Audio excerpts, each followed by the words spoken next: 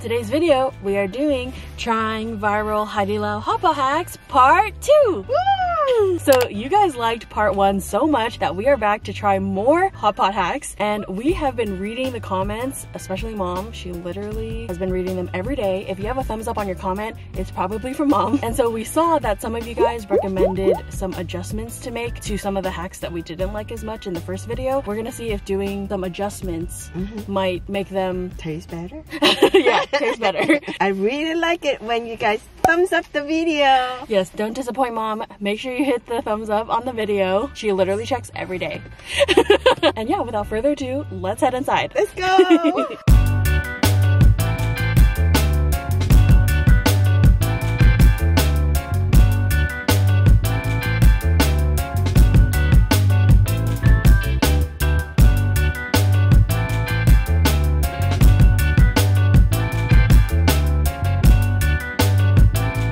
Alright, so we just ordered a bunch of stuff for our hack. So for our first hack, we have another broth hack. And our first broth hack went pretty well from the last video. So from the sauce bar, we're supposed to add sesame sauce, green onions, chopped celery, Thai chili, oyster sauce, spiced beef, vinegar, garlic, chili powder, crushed peanuts, sesame oil, and salt. There's so much stuff that it had 3 bowls of stuff for this one broth. Let's add this in.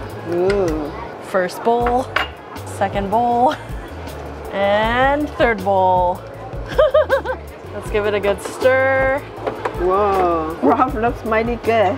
Definitely thicker than last time. It's supposed to taste like a mala broth. Oh. But we'll see if it actually does. I thought it was interesting that a mala broth would have so much sesame in it. And then before we try that broth, we actually have to do the marinated quail eggs. You guys might remember this from the first hack video, but some of you guys in the comments were recommending to poke it with a fork or a toothpick so that the marinade could go in the eggs better, because last time I was saying that it wasn't flavorful enough. So Mom is preparing the toothpicks. So we're gonna just go ahead and poke them. It's like a little game. I know, right?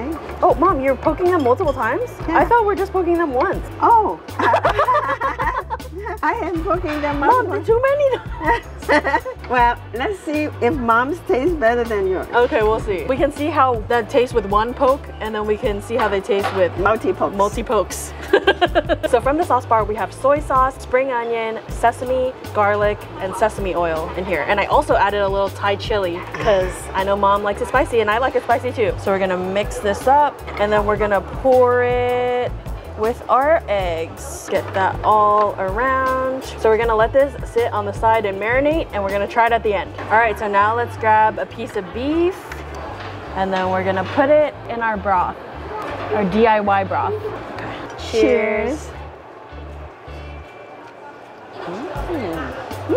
Whoa, it's pretty good actually. Very flavorful. Yeah, super flavorful. You get like a spicy sesame kind of flavor.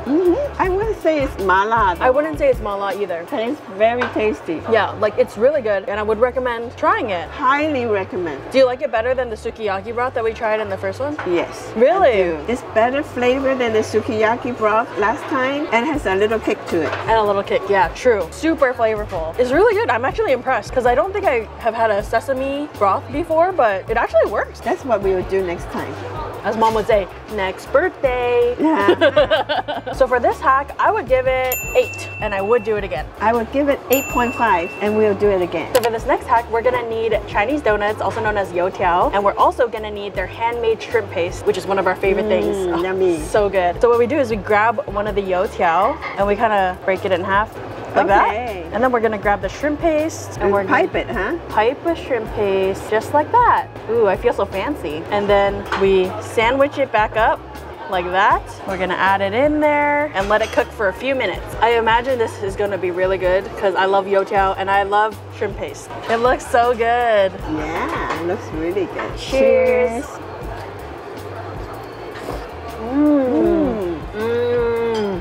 Wow, that shrimp paste is so good. It has this nice like crunchy snap. Oh, it's amazing. The shrimp paste itself is already so good, and then when you pair it with a Chinese donut, it adds this nice like fried donut-y flavor. Even though it lost the crunch from being boiled in the broth, it still carries on that youtiao flavor. Yes, I love it. Had a little bit of a taste like the shrimp toast. right? It basically is like shrimp toast. So if you like shrimp toast, you will love this. For this hack, I would give it 8.5. Me too. And would do again. Yes, yes, definitely. So for this next hack, it's a spicy and sour noodle hack.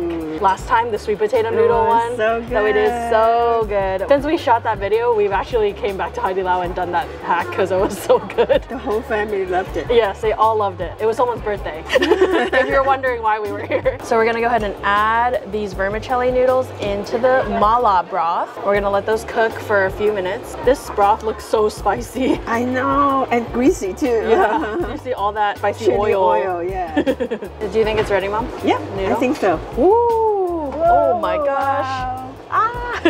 They look really good and flavorful already. I know. And then here we have from the sauce bar a mixture of cilantro, green onion, Thai chili, spiced beef, vinegar, minced garlic, and crushed peanuts. So we're gonna go ahead and add that mixture in. And then we mix it all together. Wow. And then to top it all off, we add a scoop of the mala broth. Oh my gosh. Oh my gosh, I'm so excited. Look at that. Cheers. I got punched in the face with flavor. It is super flavorful and spicy. It's spicy. No kidding. This is excellent. Yeah, you got the spice from the Thai chili from the sauce bar, but also the spice from the mala broth. And I love the freshness that the cilantro and the green onion add. And then you get a little bit of the texture from those crushed peanuts as well. But it's not like a super peanutty flavor. It just adds this kind of little crunch. Wow. Whoever thought of that is a genius. A genius. Who knew there were so many good noodle hacks at Haidilao? We have to leave some for Jessica. I saw some of you guys commenting on the first one, wondering if Jessica gets to eat. Of course she gets to eat after. After we're done filming, we all just feast, Jessica included. So don't worry, she gets well fed over here. I'm actually so surprised at how chewy the vermicelli is. Sometimes when I see these really thin rice noodles, I'm not sure if they're the kind that will just fall apart in your mouth, or if they're the kind that will have a nice chew. This one definitely has a nice chew. Yes. So for this hack, I would think I would give it a 9, and I would do it again. I would give it a 9 too. Yes, you'll do it again. Yes. All right, so this next hack is actually kind of similar to one of the hacks from the first video. It has to do with tomato and egg. So in the first video, we did the tomato egg broth, but this one is called a tomato egg fried rice. Oh. But the thing is that our Haidilao is not serving fried rice, so we got normal white rice, and we're gonna try to make the sauce a little extra flavorful to kind of counteract the fact that we don't have fried rice and just regular plain rice. Okay, Yeah. got it. So first, we have our egg, and then we have this mixture from the sauce bar, which is basically just soy sauce, and it calls for pepper, but our Haidilao didn't have pepper. It had this thing called pepper oil, but then it was not an oil, it was a powder. Oh. But yeah, it was very Interesting, huh? interesting and confusing, but I smelled it and it didn't smell like pepper. So what I did instead is I add a little chili powder. Okay. So we improvised a little bit there. So I'm gonna add some of that in there with the egg, and then we're gonna beat the egg together like that. So then we're gonna take the solid ladle and we're gonna pour our egg mixture in and kind of let it cook like that. It's supposed to kind of stay in one piece. It is floated out. Yeah. I don't know how they did that in the video, because then it just kind of turned into the last hack with the egg flour soup. Well, we can scoop it up. Yeah, we can still scoop it, but I'll probably try to do it again because we have another egg. I think maybe I did the hack wrong. I don't know. Maybe I wasn't supposed to put the spoon in so far. All right, round 2, we're gonna try this again. We have another egg, and then we have our soy sauce and chili powder. Beat it together again. All right, second try.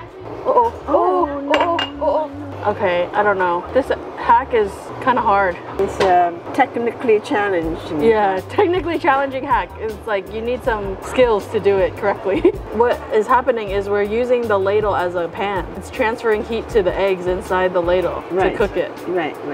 We've literally been cooking it in this ladle for like 10 minutes and it's finally cooked, but it looks nothing like the video.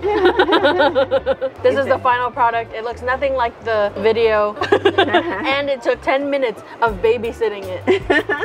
Yeah. So we're gonna scoop our egg onto the rice. It's stuck to the ladle because the ladle was acting like a pan. And it's not a non-stick pan. And it's not a non-stick pan. Here are some of the eggs that fell out and cooked on their own. So I'm gonna add those. And then from the sauce bar, we have soy sauce and spiced beef. So we're gonna add some of that in there. And then in the video, they said fried shallots, but our Haidilao didn't have fried shallots. They had fried garlic. So we got some fried garlic to put on top. We're gonna mix this all together. All right, this is our final result. All right, ready? Okay, cheers.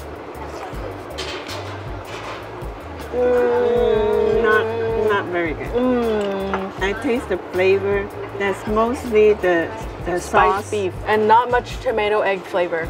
No. If I was given this to eat, I would eat it, but I wouldn't be like, so yummy, you know? Considering that the taste is not that good, you have to babysit the egg for 10 minutes in the broth. Although I really don't think we did that correctly, but I don't know if this hack just requires some technical skills that we don't have. Could be that. But yeah, I think I would give this hack like 2 out of 10.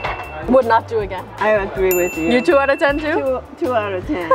It's too much work and it didn't yield the result we hoped for. No, yeah. All right, so for this next hack, it's actually, we're revisiting one of the hacks from the first video, which is the bean curd wrap hack. And some of you guys in the comments were saying that we need to dip the bean curd skin into the broth first so it can cook a little bit, and that'll make it easier to unwrap. So let's go ahead and try that. We're gonna add one of these in here. Oh, it already looked like easier to unwrap. And then we're gonna unroll it. Yes. It is Success. indeed easier to unroll. Very nice. And then we're gonna grab a beef, lay it on there. Oh. And then we squeeze on the shrimp paste, and then we spread the shrimp paste so that it cooks faster. Because if you leave it in a lump like that, it takes too long to cook. Then we just wrap it up. Well, it's much easier actually, yeah. Wow, thank you for the tips. Yes, very helpful. It's much more intact. All right, let's put it in this spicy pork bone broth soup, and we're gonna let it cook for like 5 minutes or so. All right, our bean curd wraps are ready. Look at that, it stayed intact. Yay! Success. Alrighty, Okay, cheers. So much better. Way better this time. Now that I will do again. So pro tip is to make sure you just dunk the bean curd wrap in the broth for like a few seconds, just to let it be easier to unroll. Right. And then everything is all good. Yes. This time you can really see the layers in the roll. Like you can see the layer of beef, the layer of shrimp paste, and the layer of bean curd. And it actually looks like a real wrap this time. I would give it 8. Same. Hey. We have the same agree. rating. 8 out of 10 would do again. Yes. Wow. Thank you for the tip. So for our next hack, it's actually very similar to the bean curd wrap, but instead of the bean curd, you use cabbage. Oh. Napa cabbage. Yeah. So we have our piece of cabbage here. We're gonna do the same thing. Grab a piece of beef, and we're gonna lay it here. Ayo. Yeah, I think we're gonna have to fold it. Ayo, like that. And then we're gonna add a little layer of shrimp paste. We're gonna spread it, and then we're gonna roll it up. Oh. Like that. Yes. And then to keep it together, we have some toothpicks. So we toothpick it on both sides. This is our little cabbage wrap. And we're gonna put it into the broth. And then we let it cook for a few minutes.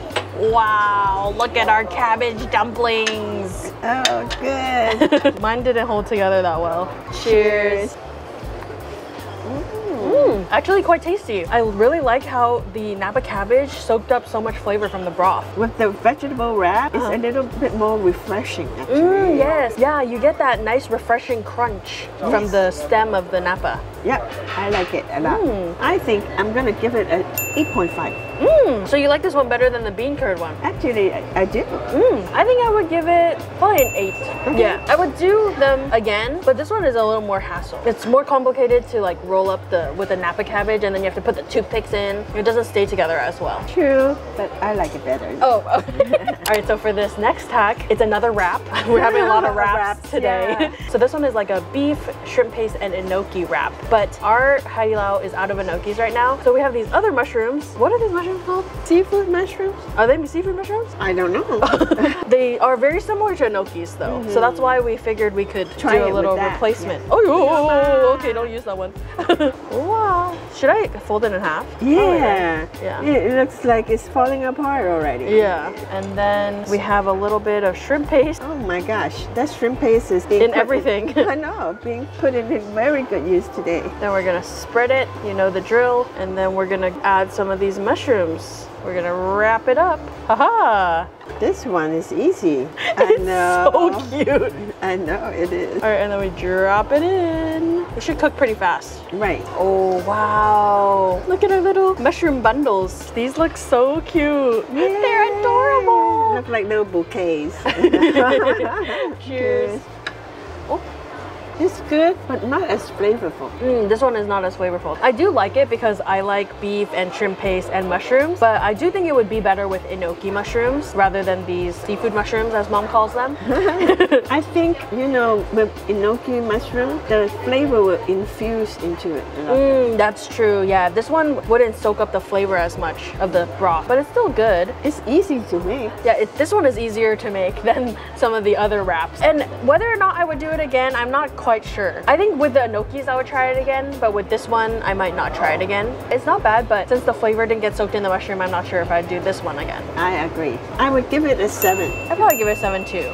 Okay, we've been agreeing on this. I know, we have the same rating. All right, so it's finally time to try our marinated quail eggs. I'm really hoping that this is better than last time. And it's about the same amount of marinating time, so we did about an hour and a half. So first, let's try the one with 1 poke. Ooh, look at these. They look so good.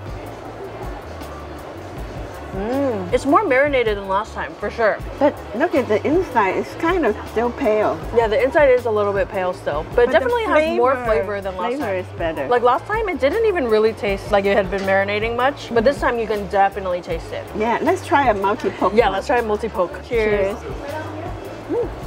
I do think it's a bit more flavorful than the 1 poke, but not by that much. Not by that much, yeah. Huh, that's so interesting that the multi-poke tastes pretty similar to the 1 poke. I think this is definitely better than the first time we tried it. Yeah. I think I would try it again. I might try more multi-poking to try to make it more flavorful, but I would definitely give it another shot. Yeah, me too. That multi-poke is working for me.